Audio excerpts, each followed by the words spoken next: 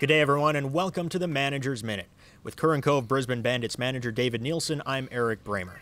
David, a big series this past weekend against the Sydney Blue Sox. You lost Game 1, but you came back to take the series and also take first place. How were you able to galvanize the team after a demoralizing loss in that first game? Well, I think we've been through it before the last 3 years. We've been challenged quite a bit, and I think Friday night was a great challenge from Sydney. We were really disappointed to lose that, have a lead halfway through the game on a Friday night in front of our home fans is a very disappointing game for us to lose, and I think the guys showed what they're made of and they bounced back. Sunday's game would also have been very disappointing. A lead blown in the ninth inning. You tied it up in the bottom of the ninth, then won it in the 10th, but there were some extracurriculars as well. Benches cleared and tensions ran high. What does that mean for the team going forward as you try and build a clubhouse chemistry, get everyone going in the same direction?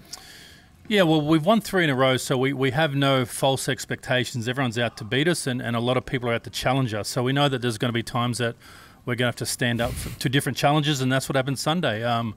Sydney came back. They hit a couple of home runs late. You tip your hat to them, and then, you know, some words were shared, and both teams emptied. So proud of my guys, and we come back to win the game, which, again, shows what sort of fight we have.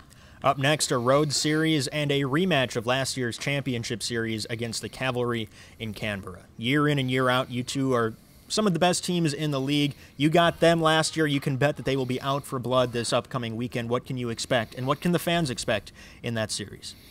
Well, Canberra have probably been our toughest opponent the last 3 years, and they're always right there. And I think the road to the championship goes through Canberra, and that's the way we approach it. So we expect to be very competitive. We're both very competitive teams. We've had a few little things in the last 2 or 3 years. So normally it's great baseball. It's great competitive baseball, so I think that's what the fans are going to see. The Bandits aren't back home until round 5, but you can watch the first 2 games of the Canberra series on ABL.TV, including a watch party at the Sporting Globe on Friday night.